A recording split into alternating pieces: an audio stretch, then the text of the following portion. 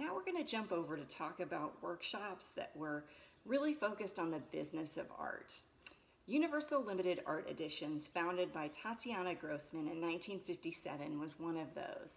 And you know how I said Tamarind was the first of 3 print shops we would talk about that were influential in the American printmaking movement? Well, ULAE is the second, and they could not be any more opposite. Where Tamarind found funding from the Ford Foundation so they could expose as many artists and as many printmakers as possible without cost, well, ULAE was a commercial printer, and they worked with just a very few number of artists. And where Tamarind sent artists home with their own prints to sell them, ULAE acted as the publisher, so they financially supported the project during the process, and then they marketed the art once it was complete. And where Tamarind insisted on that equal partnership between artist and printer, ULAE created more of a craftsman serves the artist environment.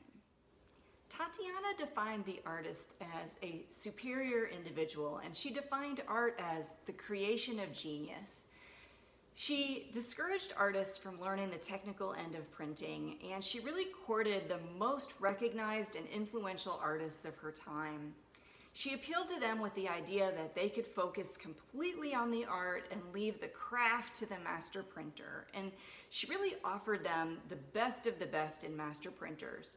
Robert Blackburn was the first master printer at ULAE. His approach, it was so different than Tatyana's. He was so generous and open. He sponsored third world artists. Plus he was a master printer and a genius artist. So I just wonder what it must have been like for him working at her shop, which was so different than his own. At first, Tatyana couldn't get any established artists to come and print at ULAE because they really just weren't convinced that printmaking was a fine art medium.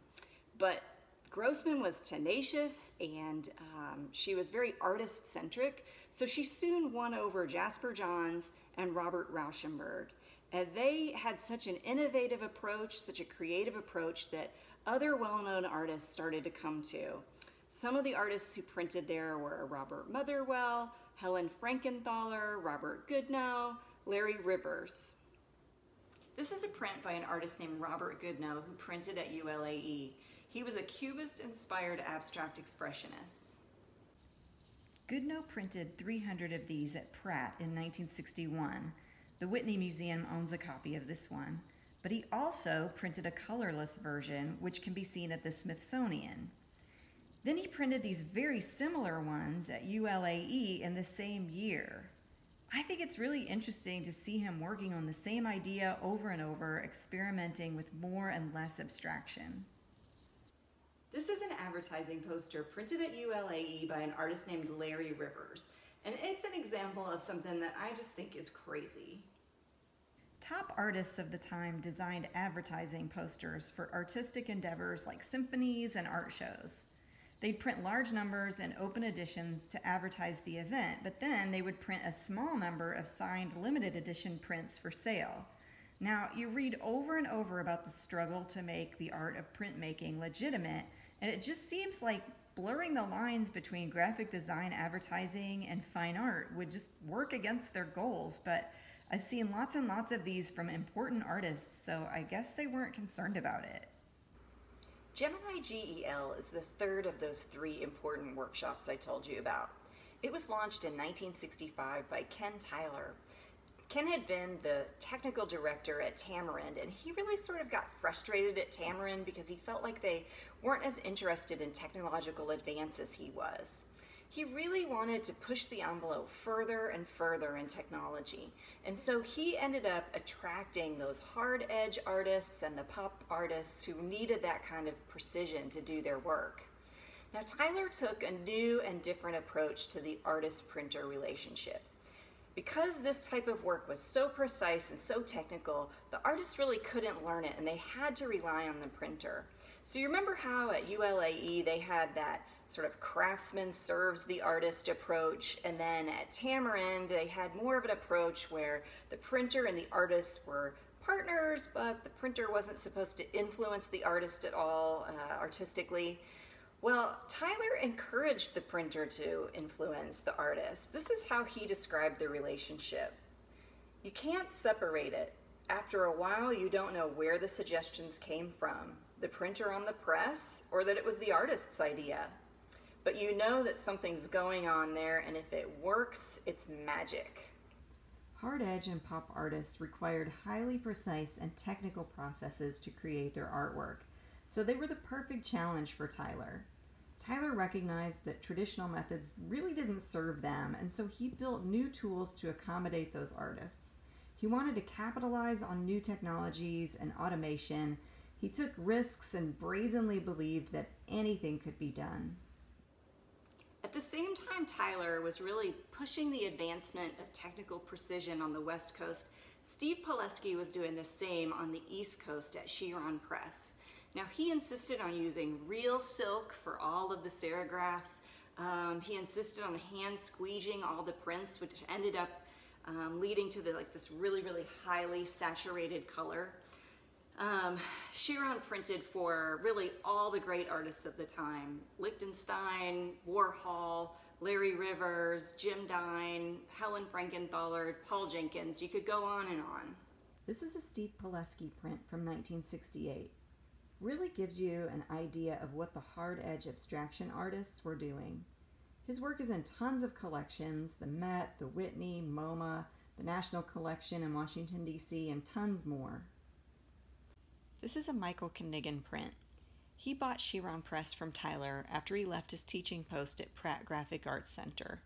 This print is from an edition of 40. Again, you can really see the hard edge abstraction and minimalist influences. This is a Paul Jenkins print from 1969. He got his start at the Art Students League, and he printed at Chiron much later. Jenkins created these amazing, colorful, fluid paintings, and he used all kinds of different methods to move the paint around the canvas, rolling and controlling the flow. I expect he must have done something similar with the chemicals on the stone to create these prints. At this point, American printmaking had really run the gamut. From the original days when Guy McCoy was experimenting with silkscreen as a new art form, all the way up to this point where Ken Tyler was breaking down the barriers between art and technology. But all of this technical perfection sort of led to a backlash. It led to a return to handcrafted artistry. Erwin Hollander, who had been a student of Tyler's and also had his own workshop, said it like this. He said, "After a while, perfection had become boring. We longed for a printer's smudge to give us something back to where the human is." In 1971, MoMA held an exhibition of these highly technical hard-edge prints, and the critics hated it. They railed against it. They said that technique had dominated over art, and they said money-hungry artists were using the press to simply make reproductions instead of making art. After this, Tyler left Gemini and opened his own small shop, and there he focused more on smaller editions on handmade paper instead of technical perfection. And a lot of the great modern printers worked with him there.